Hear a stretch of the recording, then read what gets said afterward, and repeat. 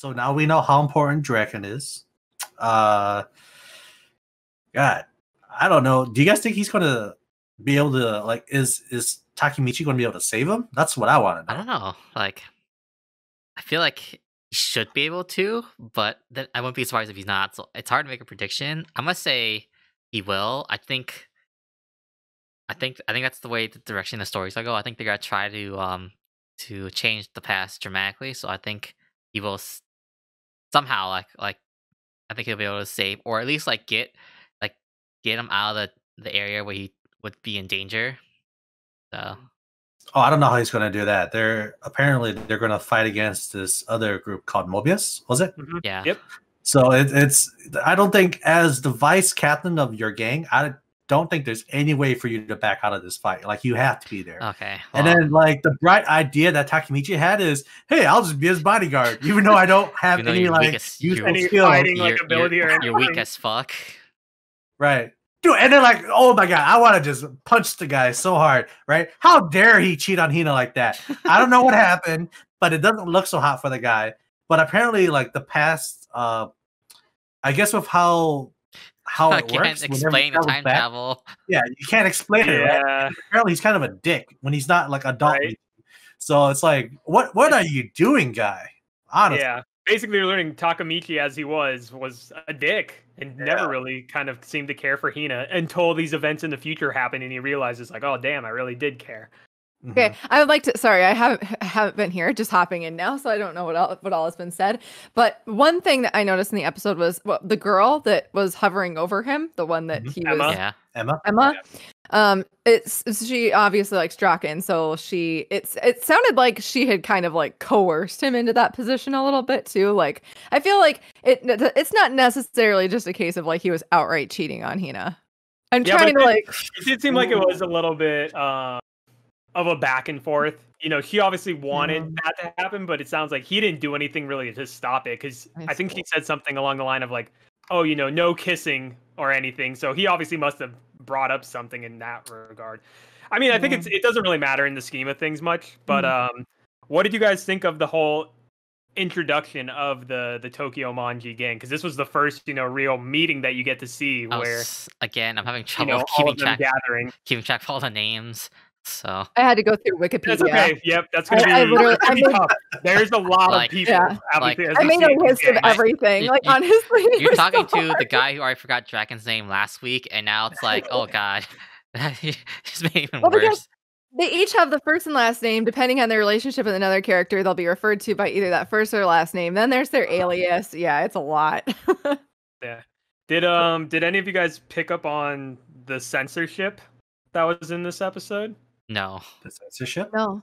Okay, and I guess you wouldn't, you know, right? Since I'm the only one that's read the source material. But specifically when the gang first arrives, the first part is they show the top of the motorcycle engine, and they show part of the Manji symbol, but they don't show the full part of it.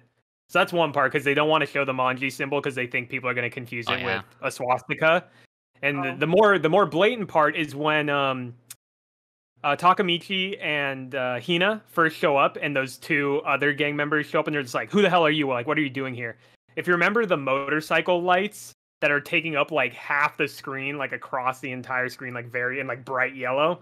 The reason they did that is another censorship because all of the jackets have the Manji symbol on them, and so my fear, and it's a very prominent symbol in the show, and like Takamichi and everybody are going to be rolling with these gang members for a while, so I'm very concerned that like they're going to be doing very weirdly shot or like usage of light in certain scenes. But I'm glad to hear none of you guys really. I mean, Well, I thought it was odd, but I thought it was supposed to like put you in the character's view of like how intimidating it would be when you couldn't see the group. Yeah, all the That's bike what lights. I- Yeah. But why did the author use that symbol? Because like when I was going through these Wikipedia searches and I saw it, I was like, "The fuck! Like this is the swastika." I mean, it's really an odd choice. I think if But it's Manji reverse, is- it's supposed to mean something else. well, Is yeah, that- the verse is like But- it's a holy symbol in Buddhism, so it's like you see that a lot in Japan. Like when you look up temples in Google Maps, it shows the Manji symbols, but then there's like the cases of people like being pissed at like why there's swastikas in like my Google Maps. So Okay. it's yeah. like So So I don't know That's what the biggest thing I for don't know me. what the Like, relationship is to the gang, unless they're tied to like a temple or something religious. But I think it's more beside the Mm. behind the sense of what Mikey had said in the previous episode, where the reason that he's starting this gang is he really wants to carve out this place in life for delinquents to kind of call home. So it's almost like the unity of it, and I think that's okay, more of the direct connection of the Manji symbol in the relation to like Buddhism and all these other things. Um, But that was just something obviously I had noticed, with that context that I did have, and Reddit was absolutely having a field day up in arms well, with the since they're censorship that was always being like done. they're always But like and it is frustrating because it is a big part of the show. Mhm. So it's now Yeah, bringing the that's question like, how are they going to navigate around this? And a lot of people actually are trying to write to the studios to say like, hey, can you change this? Like, who decided that this mhm. censorship needed to be done in like this manner? Yeah, Uh, it's like I don't know what their plan is going to be. And if it's really not a swastika, then why is it even censored? Like who started the censorship train anyways? You know what I mean? Like who's And in it's charge something of so that? simple that could be fixed at the beginning of the episode of saying like a just Mhm. disclaimer like, "Hey, Yeah, this is what this symbol is. It has no relation to a yeah. swastika." And it's like you as a viewer should be smart enough to be like, "Okay, cool." Mhm. But it's like there's obviously someone somewhere that's just like, "Oh no, this is a PR disaster waiting to happen." And it's really unfortunate to the source material. I Yeah. feel like with the way society is nowadays, I can see why they'll be worried about even attempting it. Because if you have someone that's like very ignorant, right, or they're just like not going to care to do the little research that they need to, they might just look at it the wrong way, blow it up, Yep. and once it's on the news, it's kind of hard to It, recover from yeah, that. it's so. taking the easy route for sure. I don't know. Yeah. I don't know the full story, so I'm not gonna say this was the case. Like people on Reddit, especially they're gonna blame like the American localizers, but also like Japanese companies, they're very like cautious about this sort of PR thing. Like they hate dealing with that kind of that kind of like having to like pick up the message and all that. They hate having to explain things like that, so they rather avoid it in the first place if they can. Yeah. So I can say either I guess side, either like the American localizers, or even like someone told like Japanese company like this could be a problem, and then the Japanese company yeah. like took it on themselves to do that because they didn't want to deal with It'll the be issues. interesting to see So what they do because I've heard talks that like potentially some versions from like the Asian side are going to be uncensored potentially moving forward. And I agree totally to your point, David. Like now that it's on our Ku's point of it's now in this anime format that's much more widely accessible in terms of like the way that they're airing it. Mhm. It just makes no sense because it's like, well, okay, the manga came out in Japan and all these places. They didn't do any censorship for that. So it's like, Mhm. why would you censor it something just because it's in an animated format? You don't do any censorship with the, manga.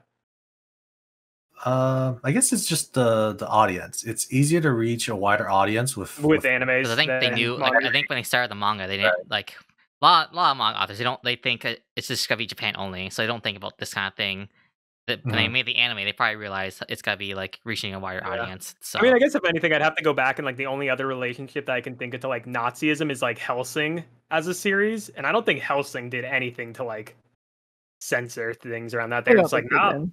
this is what it is. Like you're either gonna like it or you're not gonna like it. Right. And for something like this, it's just an unfortunate plus thing. But there's like besides that, there's been other times where Japanese companies are just surprised about the backlash they get by just it's like 'cause sometimes it just randomly gets picked up by like random news outlets and they have to deal with the backlash. And so it's happened a couple times in the past like 10, 20 years that they're yeah, aware they are aware that like this can go wrong. So yeah. again, being And again, I cautious. don't, yeah, I don't want to So detract too much. I think it's just something that I don't know the I full guess I'm gonna story have to either. keep Yeah. to So myself until it's like something like really blatant because I do feel like there were some other scenes that from like a cinematography standpoint felt Mhm. like very awkward cuts, like one directly, and then we can talk about the rest of the episode here. But one directly is like when they're panning towards the stairs leading up to the shrine. Mhm. There's a very like awkward cut where like it's like zooming in and there's like music towards it and then it goes silent and then they just cut to like Mikey at like the top of the shrine and everything where like I'm pretty sure in the manga the reason that they do that is it's like all the members heading up the stairs and they Mhm. have like the swastika, well not the swastika but the manji symbol, and like Mhm. that's something where like they just did a quick cut. I don't know, Mhm. some parts just felt like very disjointed. But I that's noticed probably that just too, me. actually. I rewound and I was like, wait, what happened? Did I miss something? I actually rewound that part because you're right, it was awkward. And there's a part where like Mikey is talking, and it feels like they're building up to this very epic moment, and then it just kind of like goes quiet, and it's still like focusing on his face, and then it just cuts to something completely like different. And I don't know, it just felt a little bit jarring. But well, for me, it didn't bother my viewing experience whatsoever. Yeah. So I guess I wasn't paying as much attention. But Same here. Yeah. And I think that's good because Sasha, when I asked him, he had the same exact kind of viewpoint as you guys, and I guess it's me now seeing the unfortunate side of knowing It's like like- the source material, and now it's like bothering my experience of the anime. It's like if you didn't know it, that's Mhm. why like you wouldn't pay attention to it. It's unless we get to that part later where it does become like very blatant. But in this beginning part, like we don't know anything about it, so like yeah, for sure. they don't Guys, hint it that like it's very important besides just the name Manji. So The only part that bothered me was at the beginning when they basically said like, "Oh, why don't I just tell her that that Jason that makes not it get easy. one day?"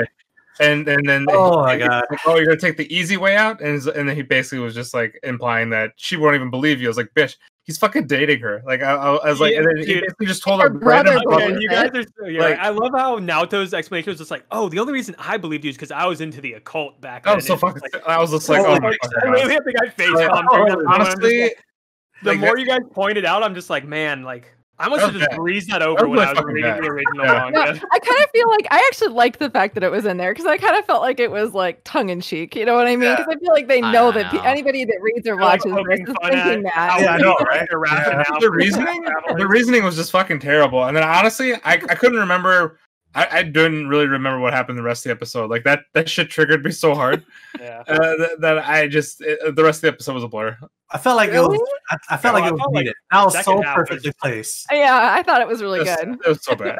It was so bad. The second half was strong in the sense of I had completely forgot like when they're introducing, why the Pachin is upset with the Mobius gang is because, the friend's buddy's girlfriend got beaten and raped and all these horrible things. I didn't remember it being like that brutal and graphic of like It the was explanation. Pretty. And then the whole brutal. scene at the end, where Mikey and Draken go and Mhm. visit, the girl, and the father and mother come in, and they're just like, completely devastated and reaming them for dragging them into that world. And Mikey, originally not understanding that, and now really seeing the relationship where Draken is the heart that Mikey, doesn't really know how to kind of utilize, I guess. He's very like singular dimension, but there's Right. reasons for that will come. well, I mean, like they're also like middle schoolers, so I can see why like Mikey's like naive in that way. So Yeah, that's the other thing. You feel like it's kind of This should crazy be older. in a sense. should Yeah, be older. like they're just middle schoolers and like well, all this that's, shit. that's what I was going saying. down. Like when like they had the delinquent gang in the beginning, it's like the Kiyo Misa, whatever. Or, like you're supposed to be like a third year middle school student. Okay, yeah, you're supposed to be 14, 15. Yeah, it's whatever, man. Makes sense to me. Yeah. I mean, I've always found like gang representation in anime and manga specifically to be pretty freaking weird. Like, I don't know, a lot of gang stuff here. Like, if you'll see media about it here in the States, a lot of it has to do with like drug trafficking. They kind of spring up around those types of businesses. But like, okay, we watched that one show. Ikebukuro. We watched Ikebukuro. Or like, which like they were forgot both about ballet dancers who like helped their community. Like, I don't know. I just couldn't understand like what about you makes you a gang? What is your purpose? I don't get it. And then even like Fruits Basket, for example, like the main character's mom had been part of a gang when she was younger, but like all they did was skip school and like hang out.